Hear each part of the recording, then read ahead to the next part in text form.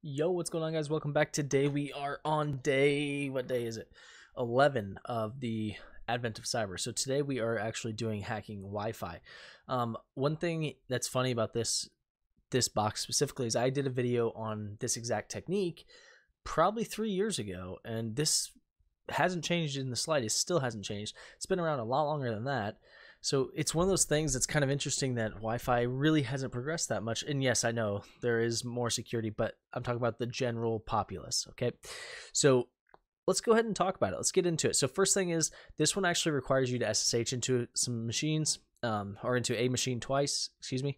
And you can see here's the username and the password. It's glitch and password's 321. Your IP will obviously change, so you'll need that information. So what is Wi-Fi? Well, I'm going to be honest with you. I'm not going to read this to you because if you don't know what Wi-Fi is, you're probably at the wrong video. No offense. I doubt you're trying to learn how to hack Wi-Fi if you're just learning what Wi-Fi is for the first time. So the first thing is, what we need to do is find the SSID, or what is being broadcasted, right? Then we need to know the PSK, which is pre-shared key. So these are just these are basically they're definitions that we need to know in order to pursue the attack, because that's how they're going to reference them in the future. Abbreviations was the word I was looking for there. So now Wi-Fi's pivotal role in organizations. Now, this is true in some cases. Wi-Fi is very pivotal for a lot of companies, because especially nowadays, people come and go a lot more than they used to. So the days of just kind of, you come in the office, your desktop's sitting there, you sit at your desk and you work, really isn't how people operate anymore. And so we have to change with the times, and Wi-Fi is a pivotal piece of that, right? So now the attacks on Wi-Fi. There's multiple attacks on Wi-Fi. This is one of the reasons why you hear all the time, like, hey, don't connect to public Wi-Fi. Don't connect to public Wi-Fi. The reality is, public Wi-Fi is not, it's not the fact that it's public that's super dangerous. It's that you don't know what you're connecting to. That's really what's more dangerous. But here's some of the attacks that can happen, right? The evil twin attack, this is what I was talking about. Create a fake access point. So for instance, you go to McDonald's, you connect to McDonald's free Wi-Fi, and you think that you're connected to McDonald's Wi-Fi. The reality is, anybody could have a system there that looks like McDonald's Wi-Fi, and you connect to it and you're doing whatever, and you think that, hey, everything HTTPS is encrypted. Well, that's true unless they're putting themselves in the middle, right? So there's all kinds of ways that you can do this. So evil twin attack is literally just pretending to be the Wi-Fi route or hotspot that you're talking about. Rogue access point. This attack's objective is similar to the evil twin attack, right?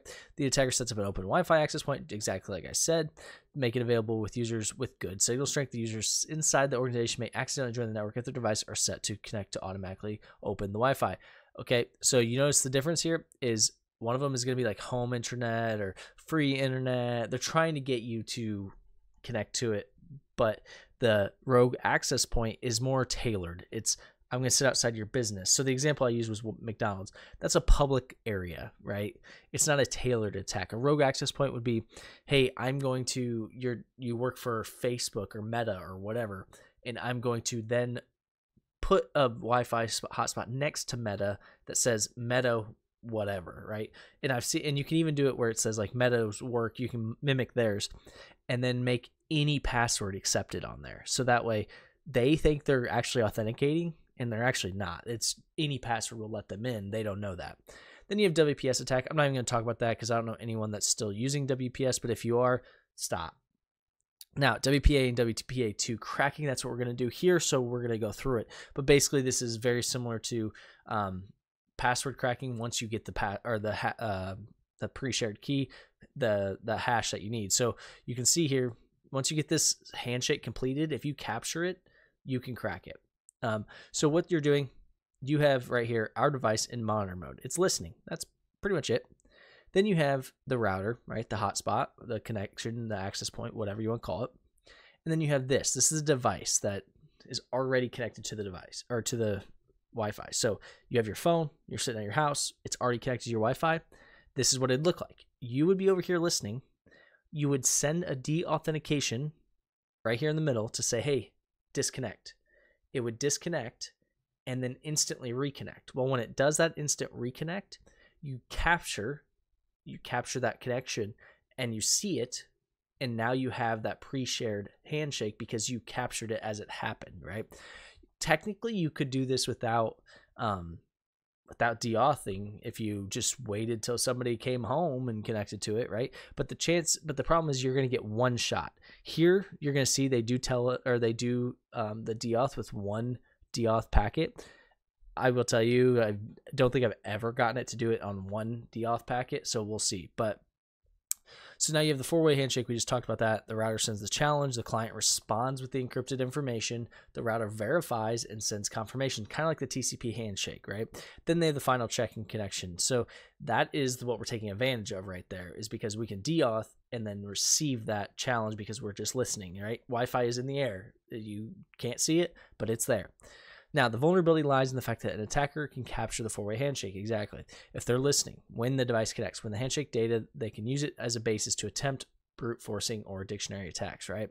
So here's the practical. I'm not going to do this first part because they're just using a different way to show you how to do something that they're going to do next. So you have the IWDev, which you can see here shows the interface WLAN 2. So if we go, here's our box. We have two of them. They're both connected to the same thing. You can see glitch at Wi-Fi. If you guys are wondering how to SSH in, you just type SSH glitch at whatever the IP address is. There you go. You're connected to the Wi-Fi, or to the machine that's going to have the Wi-Fi. So we just say IWDev, right? If I could type. And if you look, I haven't looked yet. I don't know if this is the exact same, but if you look, they have an interface 2. We have the same thing. So WLAN 2 is the name of the interface that we're going to take advantage of here. That's important, right? So, or when I say take advantage, I mean we're going to use. I shouldn't say take advantage. So then you can see here, they could put it in scanning mode. And what that's going to do is, if you say sudo dev, if I can type, here we go, sudo IW, and then you can see you can put it in scan mode, IWDev WLAN 2, which is our interface. It's the only interface, so we're not going to miss out. And you say scan, it can actually scan for Wi-Fi connections. There might be 10, there might be 2, right? Depends on where you are, where you live, that type of thing. You can see here, they only have one, and it's bot time. Let's see, that's the amount of time. There it is, malware MAP. So Mayor malware access point, right? So who's our target? Typically in these, it's Mayor malware. So right away, pretty sure that's the one they're looking for, and there's only one. So you can see also they're giving you the CCMP, which is the cipher chain block, or cipher blockchain encryption. So you can see right here, they break it down, counter mode with cipher blockchaining. Yep. So that is part of WPA2. So you can kind of deduce just from this that it's WPA, WPA2, which is both, they're not the same encryption algorithms or anything like that, but they are the same as far as what we're trying to do here. So you can see you gain a little bit of information about the BSSID, but we don't really need to do that, and you're going to see why. So first thing is, you can see here, now will be a good time to discuss another type we can use, monitor mode. If you guys have never had a access point and put it in monitor mode, it's the only way you're really going to do any serious Wi-Fi cracking. So get an access point that can be put into monitor mode because it's used for this purpose, right? Not just cracking, but also auditing and things like that. So you can see we're going to say sudo IP link set dev WLAN 2 down. So you had to take the device down, or the interface down. And the reason you have to take it down, simple. You're going to change what mode it's in, which is monitor mode. So we say, there we go. We took it down. Now you're going to say, hey, we want to put it in monitor mode. And keep in mind, when you're in monitor mode, if you're doing this, trying to test something at home or something like that, if you're in monitor mode, you cannot connect to Wi-Fi. So keep that in mind. All right. And then now we take it back up. So we're putting it into monitor mode, and then we're putting it back up. All right, so now it should be back up. So now we just do the same thing. We say info. We want to make sure it's up. It's up, and it's in monitor mode. So now what this means is it can just monitor, it can audit, it can listen for everything. It's not going to connect to Wi-Fi. It's going to listen for Wi-Fi. And this is huge. This is very important.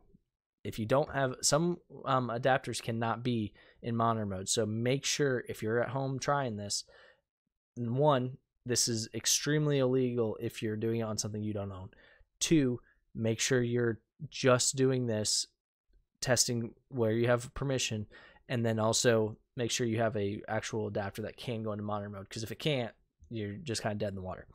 So they're showing you how to SSH in, and they're telling you should keep them separate like we did. So now here's where the fun begins.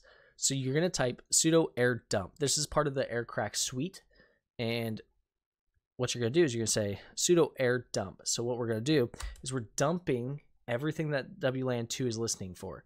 You notice it's going through all the channels. It's listening for everything. Well, we can see there's only one thing it's going to find. We saw that there's only one Wi-Fi in the area, so we know that, right? So now what we're going to do is we're going to take this and use the same thing, air dump. Now, in this case, you don't have to do this, but first thing we're going to do is stop it. But we're going to say sudo air dump channel 6, because if you notice, this is on channel 6, right? The BSSID, we put it there. And then we say, hey, we want the output file to be here. The reason we do this is because you need an output file because you have to capture the packets. You need to know the channel, because otherwise, if you have 10 Wi-Fis around you, you're going to be capturing all 10 of them. You need it to stay on one channel and listen, not sit there and cycle through the channels. So we hit this, and now you notice it's only listening on this. And you notice there's all these beacons. Well, that's good. So here's the BSSID. Here's the different things. But you notice there's no station. That station would be something connecting to it, right? Maybe it's a phone or something like that. We need something to connect to it because we need something to de-authenticate off of it, right? So now we go through, and you can see they have a station. Now, it says it can take 1 to 5 minutes before receiving the client information. Okay, well, there it is. We got pretty lucky that timing actually worked out perfect. So here's our station. Here's our BSSID. So now we know what we're going to de-authenticate. Keep in mind, if there's multiple stations, typically you want to try and get one that has a good connection, and you also want one that's sending a lot of information, because you'll connect faster, right? If you have one that's just barely on the cusp, it may struggle to reconnect, and you may struggle to get the connection. So now we have to actually de-authenticate it, right? So one thing to keep in mind is, because we have that out file, right, you have to keep the second terminal open. So I'll show you what I mean. So over here, this is writing to a file. We need that file because it's saving the information. So we need to go over here and say air replay ng, right, which is part of the aircrack ng suite. And the attack 0 is the attack mode. So this breaks it down for you right here. Where is it? There it is. It's the deauthentication attack, right? That's what we want. We want to deauthenticate. And then 1 is the value of deauths to send. Now, this is where I say you're going to typically not get, you might get it on 1, but it's going to be rare that you just go deauth, boom, got it, right? You might have to deauth for a bit. I've seen it where you have. So now you hit enter, and you can see sending the direction, all that crap. Okay, sending 64 directed deauth code, all that. There's the handshake, right? So it captured that handshake coming in. Okay, so it's got the handshake. We've captured it. Perfect. What's that mean? We can now crack it. So now, with that cracking, we could take that WPA handshake, and we can use air crack, right? Try not to get that space in there. Now, you notice we're going to use, make this bigger for you, maybe.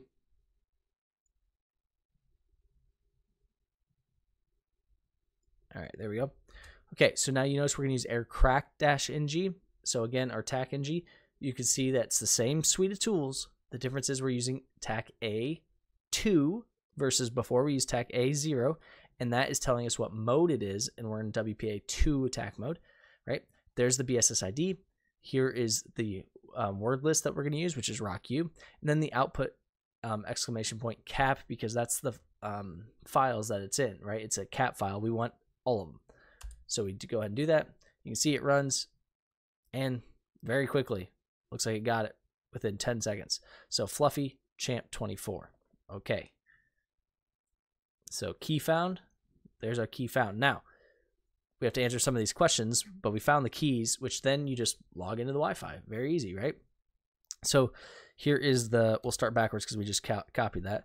What is the PSK, the pre-shared key? It's fluffy Jamp 24. What is the BSS ID of the wireless interface that's already connected? Well, that's right here. That is, if we could find it right here, that's the station, right? And you're probably not supposed to do it backwards, but who cares? And then what's the SSID, right? And BSSID. Okay. Wait, they want it backwards? What is the SSID and BSSID of the access point? Format, SSID, BSSID. Okay. So format. The nice thing is they actually give it to us. Let's see if it will take it this way. They want a comma and they want it the other way, I think. But we'll go ahead and try and do it this way. Nope, they didn't want it that way. Okay, so, well, that's not even the SSID. I'm crazy. The SSID was Mayor Malware. I had that backwards. So where is... And we could go back on ours and do it, but it's easy because they actually give it to you here. I swear it showed us the Mayor Malware one. It's up here. Okay, there it is. Mayor, or Malware MAP is the first part. And then the BSSID is right here.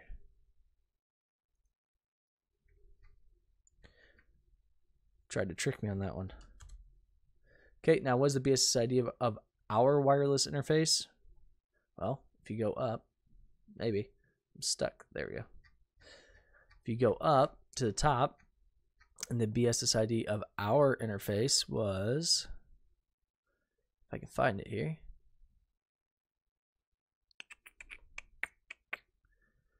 Well, there's Mayor Malware AP, but that's not our interface. There it is. And keep in mind, every interface will have a BSSID because it's important that you know it so that you can identify stations when they actually connect. So there you go. That was a fun one. I'm actually surprised they did this one because that's very hard to build that in a lab because it has to be connected to the internet the whole time, have a different interface, which is why they probably use the IW, not like ifconfig or something, because they didn't want you to find the other interfaces, I would assume. But let's validate that real quick. So if we say ifconfig, ipconfig, okay, they just took it off. So let's see. Yeah, they took it out. So actually pretty smart on their part. But there is another interface that has to be on the machine, which is what they're and you can do like netstat and stuff like that and figure it out, but it's not that important. So hopefully you guys like the box. Hopefully you guys learned something. Let me know what you guys think in the comments below. And if you did learn something, please tell me in the below what you learned, because I'm genuinely curious where, like, what you guys learned from these. If you guys take anything away from these advents, or if you just go, yeah, another one, cool. Thanks, guys.